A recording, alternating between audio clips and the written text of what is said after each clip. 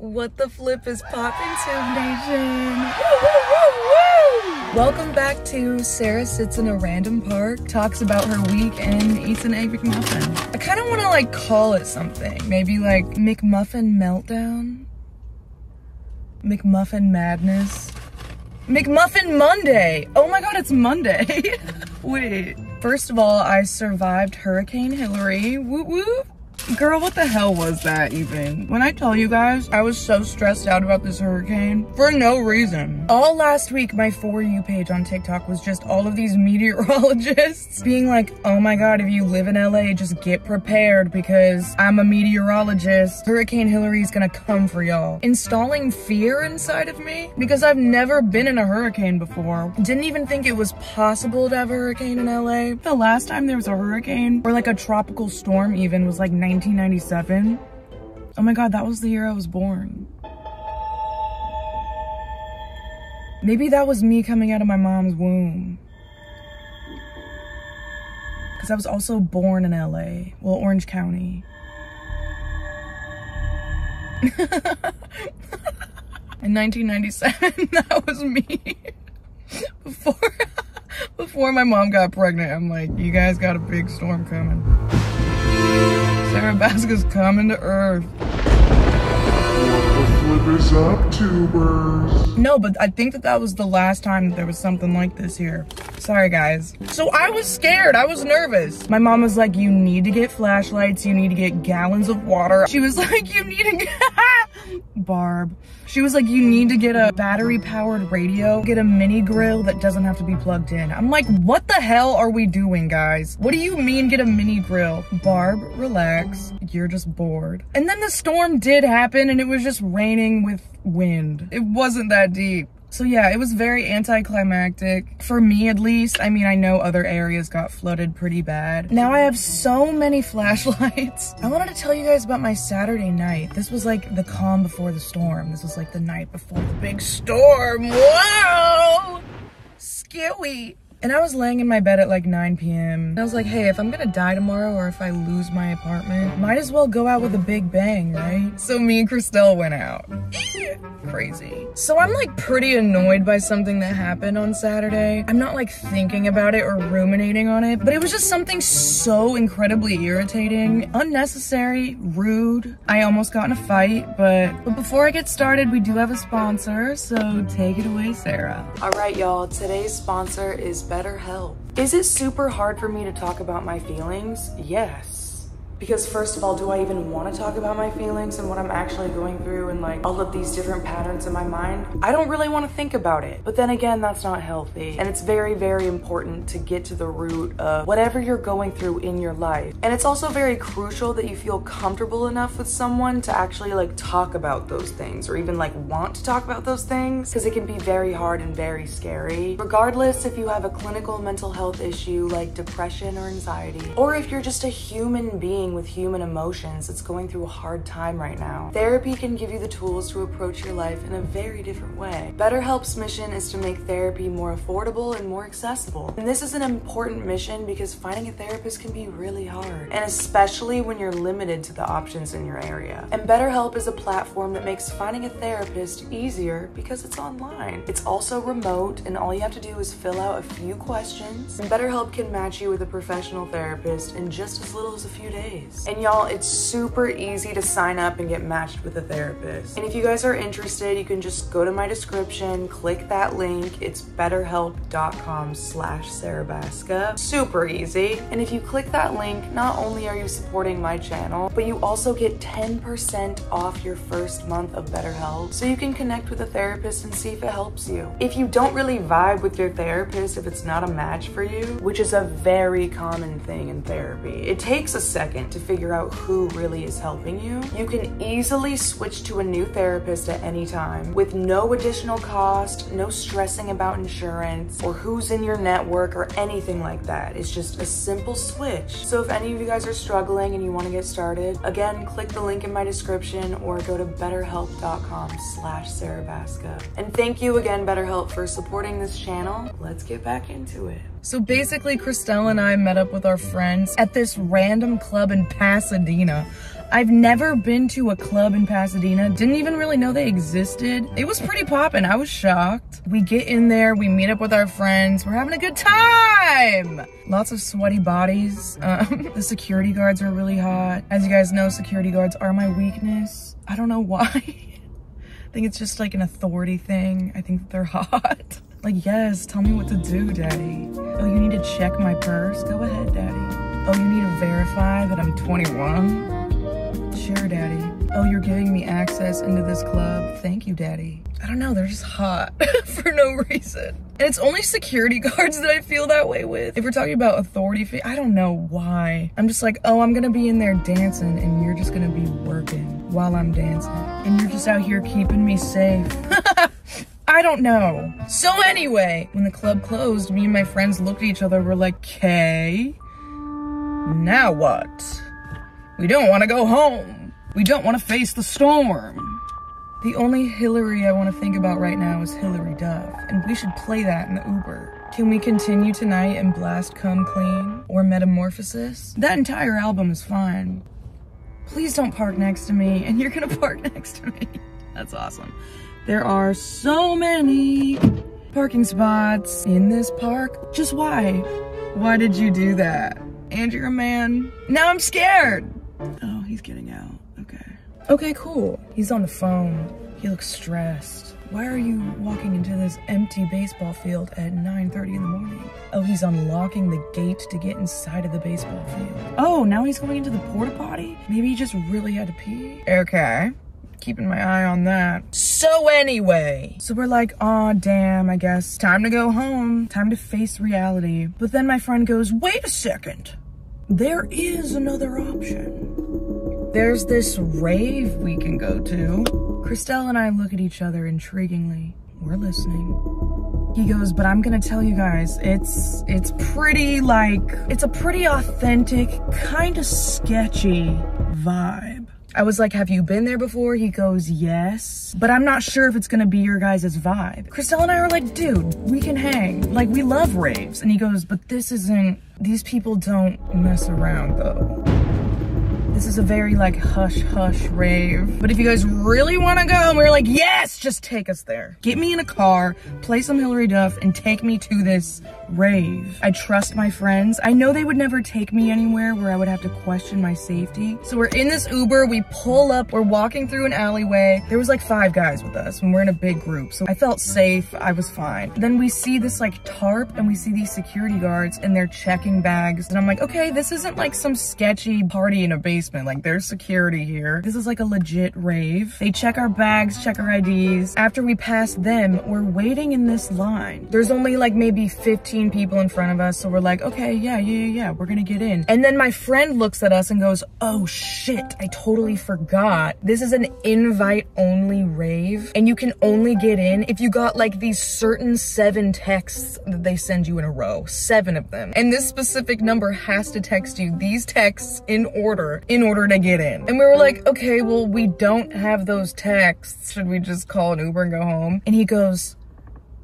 I have the texts. Here's the dealio. Delete all the texts that you have with me. Change my name in your phone to Rave.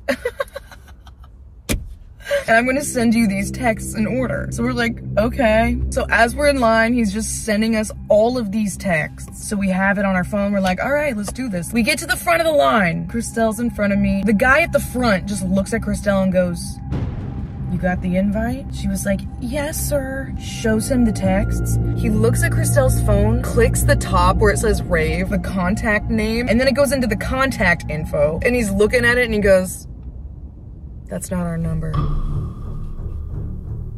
Shoos her away. And she goes,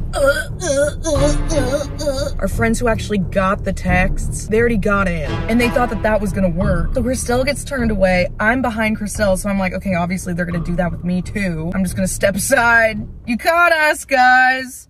I didn't know it was that serious. I didn't know it was that exclusive. It honestly felt like we were at the Salty Spittoon. You know how SpongeBob could not get in? And he was trying like every fucking way to manipulate the bouncer?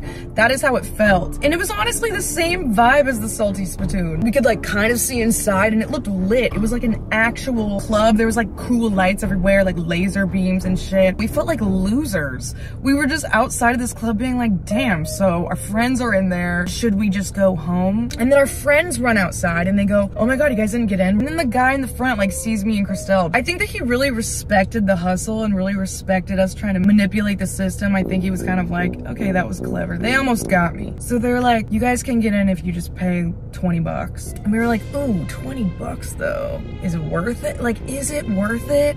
And our friend was like, you guys don't have to come. Like, we don't even have to be here. And I was like, no! I need to see what this is all about. You hyped it up. You made it seem very interesting and questionable. I need to see it. Okay, so I did move my car because I was sketched out by that guy. So we go up to the bouncer again. I was like, you know what, Christelle, it's on me. I'll pay for you. I'll cover you. Since I really want to see what's inside of this place so bad, like, I got you. So I go up to the guy. This is crucial to the story, okay? This is why I'm telling you this detail. I go up to the guy and I give him my credit card so I can pay for me and Christelle to enter this Salty Spittoon. He puts it in the little card reader and he goes, decline. Sir, what are you talking about? I have enough money on that card. Swipe it again. And I only brought that one card and my ID because I had like a little tiny little purse with me. I didn't need my whole wallet. So I just brought that one card. Girl, just swipe it again.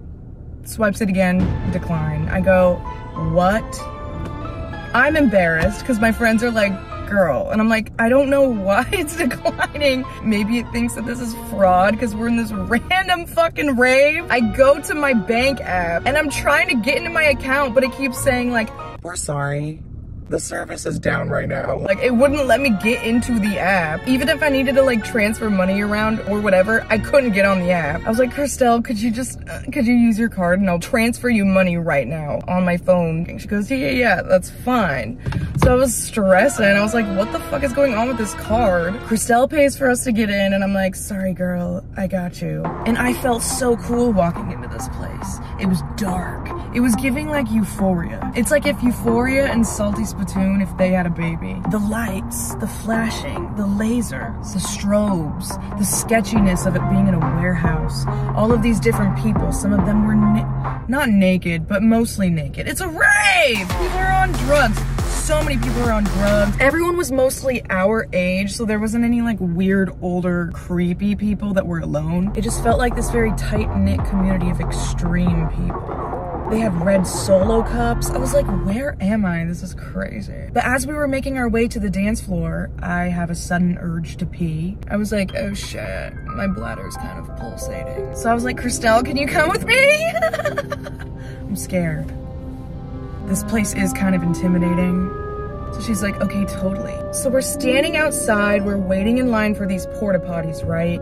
It's a very tight, compact space. It's just like these line of porta potties. There's a lot of bitches going to the bathroom. And I'm on my phone trying to figure out like why I can't get into my bank and I'm like annoyed. So I'm trying to get into the app, it's not working. Then a porta potty opens and Christelle's like, I'm gonna go in this one, just wait for me out here. I go, okay, cool. So I'm waiting outside of her porta potty on my phone, minding my business, right? I'm Apple Paying Christelle. And then all of a sudden, I hear this deep man voice. Ugh.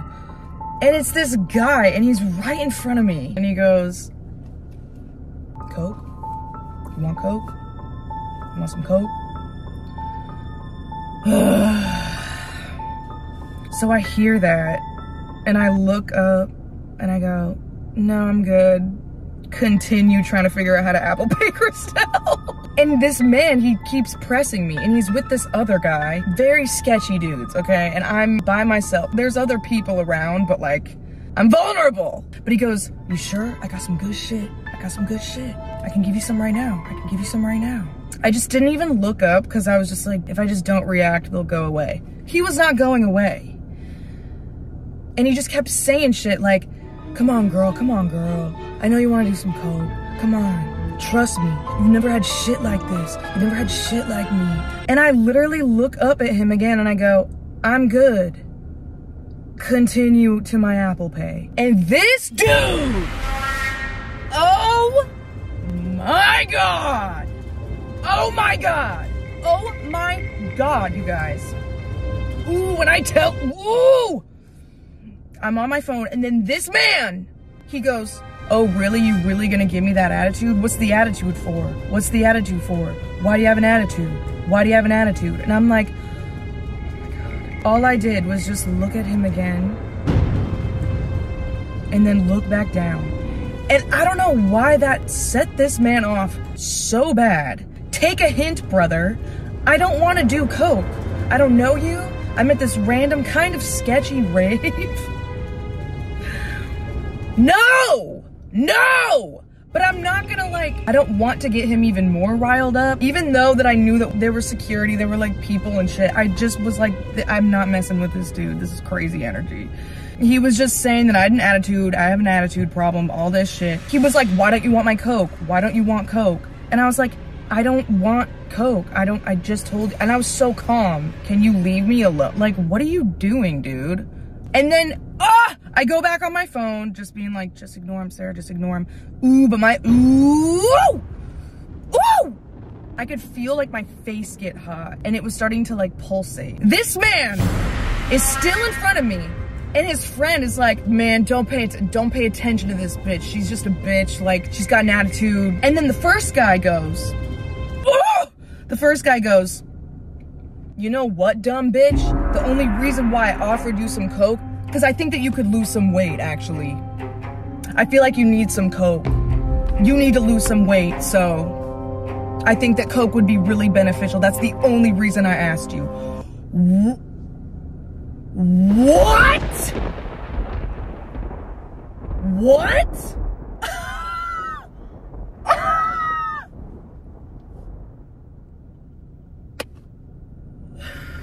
He was trying to scrounge for something, like trying to like piss me off because I gave him an attitude, because I didn't want his coke. So he's like, actually, the only reason why you need coke is because you need to lose some weight. Bruh, be so fucking for real right now. Ooh, you got me. What? And I literally, when he said that, bro, I was trying so hard not to laugh, but I just knew that if I started laughing, that would piss him off even more. So I just looked at him and then went right back onto my phone. Ooh, but that pissed them off even more because I wasn't giving them a reaction. I wasn't saying shit. There's nothing to say. And then the other guy sees me do that to his friend, and he goes, you know what, bro? I don't think it's that, actually. I don't think it's that. I think she just needs a nose job. Yeah. She's just got a fat nose, and she just needs a nose job, actually. I was like, what? What? What? I didn't say, I just looked at him too. Oh, actually, I don't think it's that, bro. She's got a big nose. She needs a nose job. First of all, sir, that was a terrible insult, because what does that have to do with me not wanting your cocaine? It didn't even make sense. That wasn't even a good joke. That wasn't, you guys are just looking for something to insult me by, and I looked so cute that night. I know I looked hot. I'm just like, you guys are so lame. Typical, like, fragile ego of a man that, like, got rejected. Bro, if that's your way of like trying to flirt with me, is ask if I want to do coke with you guys, and if I say no, oh, well, actually, you need to lose some weight. That's the only reason why I asked. Yeah. You got an attitude problem, and you have a big nose, actually. You should probably get some plastic surgery, am I right? Right, bro? Big nose! Honk, honk. Look at that bitch. She's a clown. Get your nose fixed, am I right? Her nose is way too big to be doing cocaine anyway. It would just fall right out because her nose is so fat. Fat nose. You a fatty. Everybody, look at that fat nose. That's crazy. That's why she doesn't want to do coke, because she's insecure about her nose. Oh my God, dude. It was the funniest shit. I wasn't even upset because it was just so lame. It was just so lame. Those weren't even good insults, dude. They were scrounging for a reaction from me, and I gave them nothing. Do better. Do better. You guys are douchebags, but you also suck at being douchebags. Like, you're not good at it. Like, that was weak. That was so weak, dude. It was giving like, hey, beautiful, can I get your number? No, sorry. Well, you're ugly anyway. I didn't even want your number. I was kidding. That was a joke. Okay.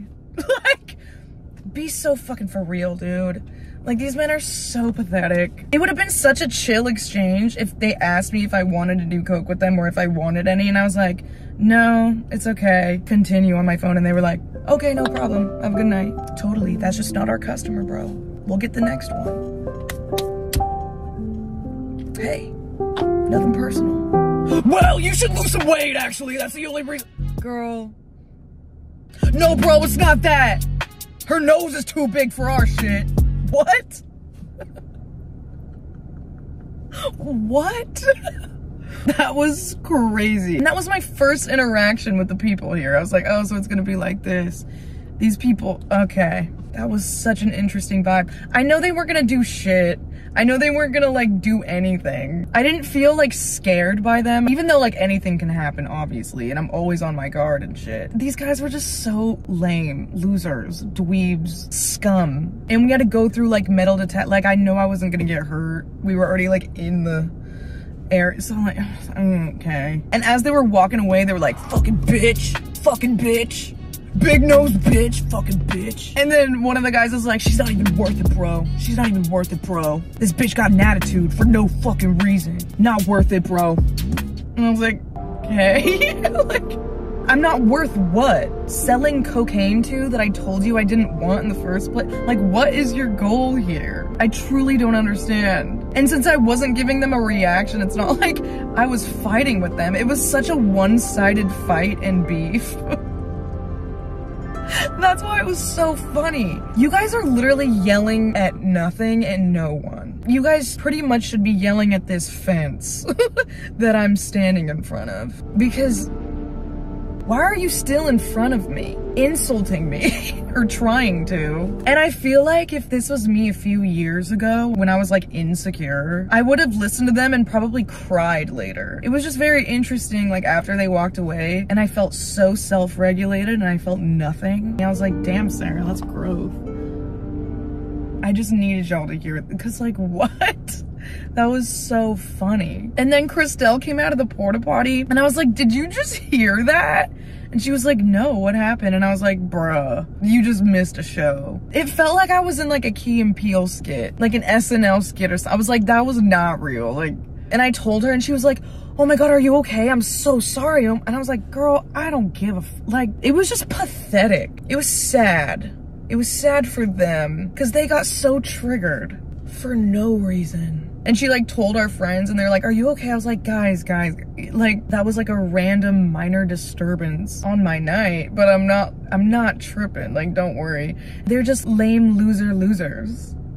Don't worry about it. I just thought that was really funny. And then yeah, I let that shit go and I just had a really great night in this random warehouse with a lot of sweaty people on drugs. I had one beer. I had one beer that entire time. Just because like, since I didn't know this place, I was kind of like feeling out the energy. I didn't want to get drunk, so it was interesting just observing. But I had a blast. We had a blast. They were playing a lot of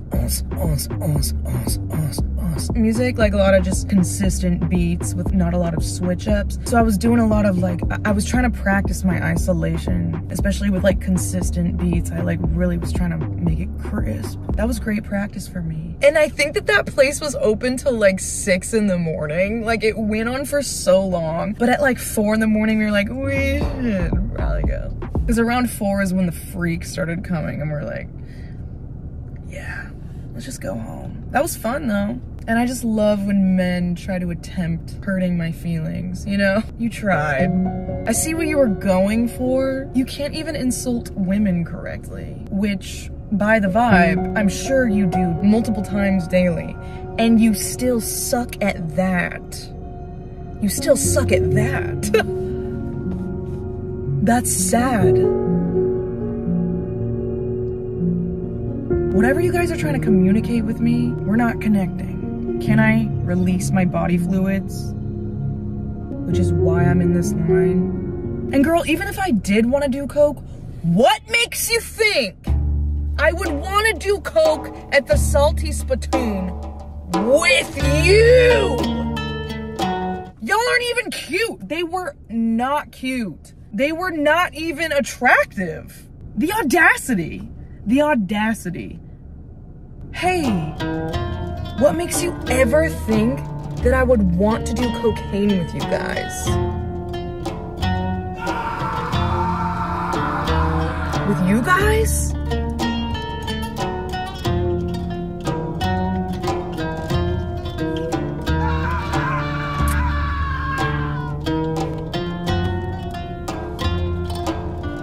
Toodaloo. Delusional.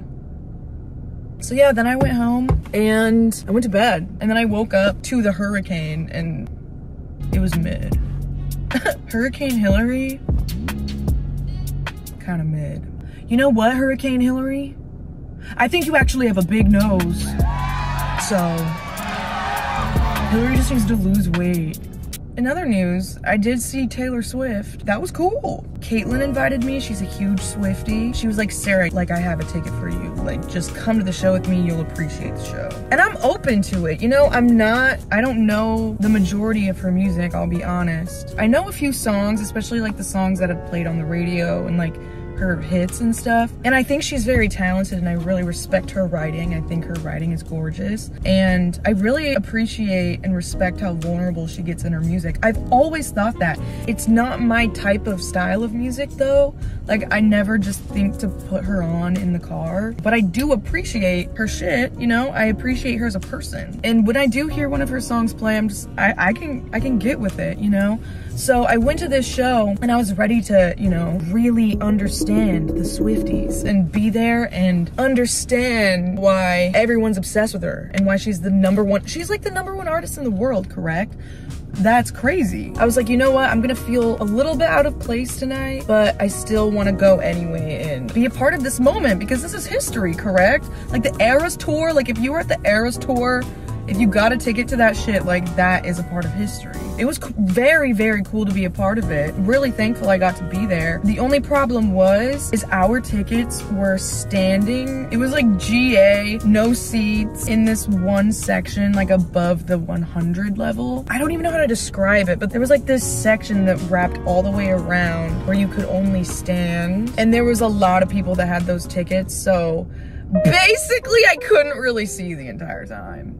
Just because there was a lot of people in that section. We even walked all the way around the stadium just to like try to like find some space because we couldn't see. But I was peeking through people's shoulders and heads. Like I was getting some glimpses, you know, and it was very long. It was kind of a chore just to see the stage. So I feel like if I had an actual seat and saw the whole stage and saw the entire production the entire time, I feel like I would have appreciated it more. I did appreciate it. I thought it was really cool. I think she slayed. I think she looked beautiful. Even though I didn't know most of the songs and I felt very out of place when everyone was screaming the lyrics. It was really cool to people watch though, I will say that. Since I couldn't really see her, I was watching a lot of the Swifties bond and like cry, and it was really beautiful. It was really sweet. Beautiful community Swifties. I love it. I love it. I wouldn't say I'm a Swiftie yet. I feel like I can get there. I feel like if I had an actual seat, it would have been easier for me to like get in it. But I respect it. I had a good time. I shaked my ass. I shook it off. I did indeed shake it off. So yeah, that was cute. That was a cute experience. Next time she goes on tour, I'm gonna make it a priority to have actual seats. So yeah, that's basically everything. I know this video was pretty rando. I don't know, I just like sitting in my car and venting and screaming. It's fun. Well, I eat a McMuffin. McMuffin Mondays. Do you guys like McMuffin Monday? Even though it's not Monday, probably when you're watching this. Do you like McMuffin? What was the other one? Oh, McMuffin Meltdown. I feel like McMuffin Meltdown's a good one too. I think I'm gonna do that, McMuffin Meltdown. Thank you guys for watching another episode of McMuffin Meltdown. McMuffin Motel. Thank you guys for staying at the McMuffin Motel. No, that's so dumb. The McMuffin Massacre. McMuffin Magic. Comment down below what it should be. I don't fucking, I really do enjoy McMuffin Meltdown. I feel like that kind of fits. I'm going to San Diego tomorrow, which I'm really excited about. I'm seeing Tosh Sultana. I'm so excited. The venue's really sick too. It's like right on the water. Oh, I can't wait. Woo! And then I'm going to Oregon later this month for my bestie Katie's birthday. Woo, woo, woo, woo, woo. She's pregnant again with a little girl. And I can't wait to see her pregnant ass. So that's gonna be really fun. I'll try to record what I can. I don't really like taking my phone out and recording while I'm home hanging out with loved ones. But I'll definitely talk about it and share what I have. It's gonna be nice just being back in Oregon for a little bit. It's gonna be a nice reset. So yeah, love you guys so much. Have a great rest of your August and I'll see you soon.